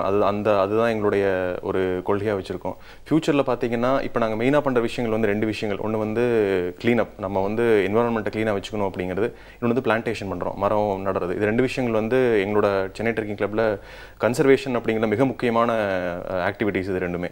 ஸோ இந்த ஃபியூச்சரில் பார்த்தீங்கன்னா இப்போ நாங்கள் வந்து பண்ண சென்னை க்ளீனப் பார்த்தீங்கன்னா நாங்கள் ஆரம்பிச்சப்போ பண்ணது தடால ஆரம்பித்தோம், ஒரு சின்ன இடத்துல ஆரம்பித்தோம். அப்புறம் சென்னையில் இருக்கிற ஒரு 4 பீச்சஸ் ஆரம்பித்தோம். அதுக்கப்புறம் பார்த்தீங்கன்னா இன்னொரு 5 பீச் ஆரம்பித்தோம். அப்புறம் பார்த்தீங்கன்னா இப்போ வந்து டோட்டலாக 20 கிலோமீட்டர் ஸ்ட்ரெச்சுக்கு பண்ணோம். அது மட்டும் இல்லாமல் இந்தியாவில் இருக்கிற தமிழகத்தில் இருக்கிற மற்ற பகுதிகள்லையும் வந்து நாங்கள் வந்து 10 இடத்துல பண்ணோம். சென்னை, மதுரை, கோவை, அப்புறம் வந்து கன்னியாகுமரி, தூத்துக்குடி, தர்மபுரி, அப்புறம் ஹைதராபாத். ஸோ இந்த மாதிரி வந்து ஒவ்வொரு வருஷமும் பார்த்தீங்கன்னா நாங்கள் க்ளீனப் பண்ணுற இலக்கை வந்து அதிகப்படுத்திட்டே வரோம். ஸோ இது மூலியம் என்னாங்கன்னா அவேர்னஸ் அதிகமாகுது. ஸோ அதுதான் வந்து மிக முக்கியமான இலக்கு எங்களுக்கு. அப்புறம் பார்த்தீங்கன்னா மரம் வளர்க்குறது. ஸோ அது வந்து நான் சொன்ன மாதிரி அது வந்து செகண்ட் மோஸ்ட் இம்பார்ட்டன்ட். இது மட்டும் இல்லாமல் அதுவும் பண்ணிகிட்டு இருக்கோம். ஸோ இது 2மே வந்து இன்னும் அதிகப்படுத்தணும் அப்படிங்கிறது தான். சென்னையில் மட்டுமே இல்லாமல் இதை வந்து சவுத் இந்தியா அட்லீஸ்ட் ஃபுல்லாக வந்து எக்ஸ்பான்ஷனாக எடுத்துகிட்டு போகணும் அப்படிங்கிறது தான் எங்களோட முயற்சியாக இருக்கும் ஃபியூச்சரில். ஸோ இது மூலியமா என்னென்னா அதிக மக்களுக்கு ரீச் ஆகுது. இப்போ பார்த்தீங்கன்னா இந்த க்ளீனப்பில் வந்து 6000 பேர் பார்ட்டிசிபேட் பண்ணாங்க. டோட்டலாக 29 டன் குப்பை எடுத்தோம். இதே வந்து எக்ஸ்பேண்ட் பண்ணுறப்ப என்ன இன்னொரு 10,000 பேர் பார்ட்டிசிபேட் பண்ணுவாங்க, அவங்களுக்கு அவேர்னஸ் போகும். ஸோ வர்றவங்க வந்து பார்ட்டிசிபேஷன் பண்ணிட்டு மட்டும் போகிறதில்ல, அவங்க வீட்டுக்கு அந்த மெசேஜ் எடுத்துகிட்டு போகிறாங்க. ஸோ அதுதான். ஸோ அந்த அவேர்னஸ் அதிகமாகிறது தான் எங்களுடைய வெற்றி அப்படின்னு சொல்லலாம். Okay, this is not world first அப்படின்னு சொல்லலாம். இந்த ட்ரெண்டில் எல்லாருமே இந்த மாதிரி நல்ல விஷயங்கள் பண்ணோம் அப்படின்னு சொல்லிட்டு இறங்குறாங்க. பட் இன்னைக்கு நம்ம மாதிரி இந்த வழக்கமான முறையில் நம்ம இந்த காலில் உட்காந்து பேசிட்டு அப்படிங்கிறத எல்லாருக்கும் தெளிவுபடுத்தணும் இல்லையா? அண்ட் இந்த ஒரு ஜென்ரேஷனில் வந்து பார்த்தீங்கன்னா நிறைய விஷயங்கள் யோசிக்க ஆரம்பிச்சிருக்காங்க, நிறைய இனிஷியேட்டிவ் பண்ணுறாங்க, எனக்கு நிறைய விஷயங்களை வந்து சாத்தியப்படுத்திட்டு இருக்காங்க அப்படின்னு வந்து சொல்லலாம். பட் அது வந்து ஒரு பர்டிகுலர் ஸ்டேஜோடு நின்றுடக்கூடாது, தொடர்ந்துட்டே இருக்கணும் அப்படிங்கிறத நம்மளுடைய ஆசையும். அண்ட் இதுக்கு வந்து ஒரு தூண்டுகோலாக இருக்கிற உங்களுக்கு எங்களுடைய வாழ்க்கை. ஏதாவது ஒரு வெளிநாட்டர் வந்து நம்மளோட பீச்சை பார்த்துட்டு வந்து it's not like the set man, Indian beaches R clean அப்படின்னு சொன்னாங்கன்னா அதுக்கு உங்களோட பங்கும் இருக்குது அப்படின்னு சொல்லலாம். தேங்க்யூ ஸோ மச் உங்களோட பணி தொடர்றது. Thank you so much. இன்னைக்கு வந்து பார்த்தீங்கன்னா eco-friendlyworld.info அப்படிங்கிற வெப்சைட் தான் எடுத்துருக்கேன். வெரி ஆப்டான வெப்சைட் இந்த நாளுக்கு எல்லாருமே போய் பார்க்கலாம். வேர்ல்டு அப்படிங்கிறத வந்து ஒரு தனிப்பட்ட பிரச்சனை அப்படிங்கிறதுல நம்ம எல்லாருமே இருக்கக்கூடிய ஒரு பார் அப்படிங்கிறனால எல்லாருமே இதை பற்றி தெரிஞ்சுக்கணும் அப்படிங்கிறனால சூப்பரான வெப்சைட் எடுத்துருந்துருக்கு அப்படின்னு சொல்லலாம். நான் வந்து ரெஸ்டாரண்ட்டில் போயிட்டு ஈவினிங் சார் என்ன சார் இருக்குது அப்படின்னா சார் வடை இருக்குது, போட்டா இருக்குது, பஜ்ஜி இருக்குது அப்படி சொல்கிற மாதிரி உலகத்தில் என்ன ப்ராப்ளம் இருக்குது அப்படின்னு கேட்டால் ஏர் பொல்யூஷன் இருக்குது, அப்புறம் அனிமல்லாம் நம்ம கொள்கிற ப்ராப்ளம் இருக்குது. ஈகோ ஃப்ரெண்ட்லியான விஷயங்கள்லாம் பண்ணாமல் அதுக்கு எதிரான விஷயங்கள்லாம் பண்ணிட்டு இருக்கோம். குளோபல் வார்மிங் பற்றி தான் எல்லாருமே பேசிட்டு இருக்காங்க. அப்படி இல்லாமல் டீன் ஸ்மோக்கிங், இந்த மாதிரி நிறைய விஷயங்கள் வந்து நம்ம உலகத்துக்கு ஒரு பெரிய பிரச்சனை அப்படிங்கிற சொல்கிறதுக்காக, அதாவது இவால்விங் ப்ராப்ளம்ஸ் எவால்விங் சொல்யூஷன்ஸ் அப்படிங்கிற மோட்டிவ்ல தான் அந்த வெப்சைட் நான் எடுத்துருக்கேன். ஒரு நாளும் பார்த்தீங்கன்னா உலகத்துக்கு நம்ம செய்யக்கூடிய பிரச்சனைகள்ன்றதை டெவலப் பண்ணி அப்டேட்டாக செஞ்சுட்டு பேசிட்டு இருக்கோம். ஸோ அப்டேட்டான தாட்ஸ்லாம் நமக்கு வரணும் அப்படிங்கிறதுக்காக தான் இந்த வெப்சைட் இருந்திருக்கேன். கரெக்ட். ஆனால் அந்த அப்டேட் அப்படிங்கிறது வந்து பிரச்சனையில தான் அப்டேட் ஆகிட்டே போகுது அப்படிங்கிறதா ஒரு சோகமான விஷயம் வந்து every problem has a solution இல்லையா? ஸோ அதுக்கான தீர்வு என்ன அப்படிங்கிறது வந்து தெரிஞ்சுக்கணும்னா முதல்ல வந்து அந்த விஷயத்தை பற்றின ஒரு அவேர்னஸ் நமக்குள்ள வரணும் அப்படிங்கிறதுக்காக நம்ம வந்து பேசிட்டு இருக்கோம். இன்ஃபேக்ட் இன்னைக்கு வந்து கோஸ்டல் கிளீனப் டேல வந்து நம்ம பேசணும். ஆனால் வந்து பார்த்தீங்கன்னா நம்ம தனிப்பட்ட முறையில் நிறைய எபிசோட்ஸ்ல வந்து ஸ்பெசிஃபைடா வந்து டர்ட்டில்ஸ் பற்றி பேசியிருக்கோம், நோ பிளாஸ்டிக்ஸ் அப்படிங்கிற மாதிரி வந்து பேசியிருக்கோம், அதே மாதிரி வந்து இந்த காரல் ரீஃப்ஸ் பற்றிலாம் வந்து பேசியிருக்கோம். அப்போ எல்லா இடத்துலையுமே வந்து பார்த்தீங்கன்னா வந்து எந்த ஒரு பிரச்சனைக்கும் வந்து மனிதர்கள் தான் வந்து ஒரு ஸ்டார்டிங் பாயிண்டா வந்து இருந்திருக்காங்க. எனக்குமே வந்து இயற்கையா நான் தப்பு பண்ண போறேன் அப்படின்னு சொல்லிட்டு பண்ணது கிடையாது. ஆனிமல்ஸும் வந்து பார்த்தீங்கன்னா வந்து இயற்கையோட ஏந்து தான் வந்து வளர்ந்துருக்கு. அண்ட் நாம தான் வந்து இந்த மாதிரியான விஷயங்கள் வந்து செய்கிறோம் அப்படிங்கிற போது ஏதோ ஒரு கட்டத்துக்கு போயிட்டு இதெல்லாம் திருப்பி வந்து ரீசைக்கிள் ஆகி வரும். அதனால நம்ம இப்பவே வந்து மாறிட்டா வந்து அது நம்மளுக்கு நல்லது அப்படிங்கிறது சீக்கிரம் எல்லாம் தெரிஞ்சிடலாம். இல்லைனா நம்ம ஃபேஸ்புக் அக்கௌண்ட்ல யாராவது ஹேக் பண்ணுவாங்க. அண்ட் இன்னைக்கு வந்து பாத்தீங்கன்னா இந்த வெப்சைட்டோட சொல்லிட்டு பேரும் வந்து யாரும் கன்ஃபியூஸ் ஆகக்கூடாதுன்றக்காக நான் ஸ்பெல் பண்ணி சொல்லிடுறேன். ECOFRIENDLY.WORLD.info ecofriendlyworld.info. ecofriendlyworld.info அப்படிங்கிற ஒரு நல்ல வெப்சைட் வந்து நீங்க கொடுத்துருக்கீங்க. ஸோ இன்னைக்கு நம்ம ஷோல வந்து பாத்தீங்கன்னா நம்ம நிறைய விஷயங்கள் வந்து சொன்னோம். இதோட வந்து பாத்தீங்கன்னா இன்னைக்கு வந்து நம்ம இந்த கோஸ்டல் கிளீனப் அப்படிங்கிற டாபிக்ல வந்து பேசணும், ஒரு அவேர்னஸ் அப்படிங்கிற மோட்டிவ்ல பேசணும் இல்லையா? ஸோ அது எந்த அளவுக்கு வந்து ரீச் ஆச்சு, நீங்க நிறைய விஷயங்கள் அதுல இருந்து கத்துருப்பீங்க, என்னென்னலாம் கத்துக்கிட்டீங்க, என்னென்ன விஷயங்கள்லாம் மாறிக்கணும் அப்படின்னு வந்து நீங்க நினைக்கிறீங்கன்றத வந்து எங்களுக்கு ஃபீட்பேக் மூலமா தெரிவிக்கலாம். எக்ஸாக்ட்லி. எங்க ஷோல பாத்தீங்கன்னா எல்லா விஷயமும் நல்லா இருக்குன்னு எங்களுக்கு தெரியும். பட் நீங்க சொன்னா எங்களுக்கு ஒரு தனி சந்தோஷம் இல்ல. இறையன் பைய சார் சூப்பரா பேசினாரு. அப்புறம் புதுச்சேரி சரவணா சான்ஸே இல்ல. அதுக்கப்புறம் நிவேதாவும் நல்ல டிப்ஸ்லாம் கொடுக்குறாங்க. ஆனா நீங்க 2 பேர் மட்டும் தான் ஒழுங்காவே பேசல அப்படின்னு நீங்க நினைச்சீங்கன்னா கூட feedback@puthuyugam.tv அப்படிங்கிற மெயில் ஐடிக்கு நீங்க கண்டிப்பா அனுப்பலாம். அது இல்லைன்னா டோல் ஃப்ரீ நம்பர் இருக்கு, கால் பண்ணி சொல்லலாம். இல்ல ஸ்கிரீன்ல தெரியுற அட்ரஸ்க்கு நீங்க தபால் மூலமாவும் எழுதி அனுப்பலாம். ஏன்னா உங்களுடைய கருத்துக்கள் எங்களுக்கு ரொம்ப முக்கியம். இவ்வளவு நேரம் எங்க கூட இருந்துட்டீங்க. எங்க பார்த்தாலும் எங்க முகமே தெரியறதுக்கு முன்னாடி இப்போ நாங்க கிளம்பிடுறோம். திருப்பி நாளைக்கு வந்து உங்களை சந்திக்கிறோம் வேற ஒரு டாபிக்கோட புதியுகம் FM ஸ்டேஷன்ல. இது இனியவை இன்று வித் சௌமியா and Varun.